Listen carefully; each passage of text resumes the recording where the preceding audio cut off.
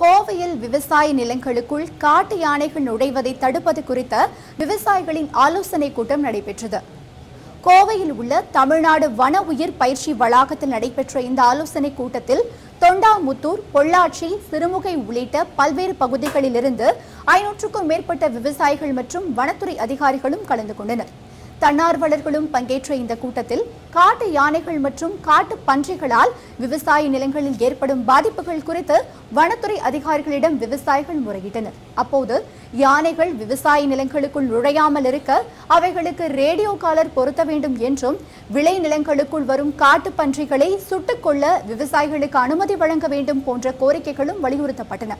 இதனையடுத்து போலுவம்பட்டி பகுதியில் சுற்றித் திரியும் ஒற்றை காட்டு யானையை சுட்டுக்கொள்ள வேண்டும் என்றும் விவசாய சங்கத்தினர் வேண்டுகோள் விடுத்தனர். அது 2 மாதத்துக்கு முன்னாடி இந்த 2 மாதத்துக்குள்ள முருகம்பதிங்கிற கிராமத்தில் 6 உயிரை கொண்டு இருக்குது. அதுபோக போலுவாம்பட்டி, தொண்டாமுத்தூர், நரசிபுரம் அந்த பக்கமெல்லாம் கொண்டு இருக்குது. அப்போது ஒரு உயிர் இழந்தால் 4 லட்ச ரூபா இழப்பீடு அரசு மக்கள் வரி பணத்தை கொடுக்குறாங்க. அப்போது அந்த யானை ஒரு 10 பேர்த்த கொண்டதுனாக்கா 40 லட்ச ரூபா இழப்பீடு மக்கள் வரி பணத்திலிருந்து கொடுக்குறாங்க. அந்த ஒரு யானையை சுட்டு கொண்டு போட்டால் அது கொடுக்க வேண்டியது இல்லையிலங்க. அதனால் அதுக்கு போய் மயக்கூசி போட்டாலுமே இந்த வன அலுவலர்கள் விடமாட்டாங்க, அதை கொண்டு போட்டான்னு சொல்லுவாங்க.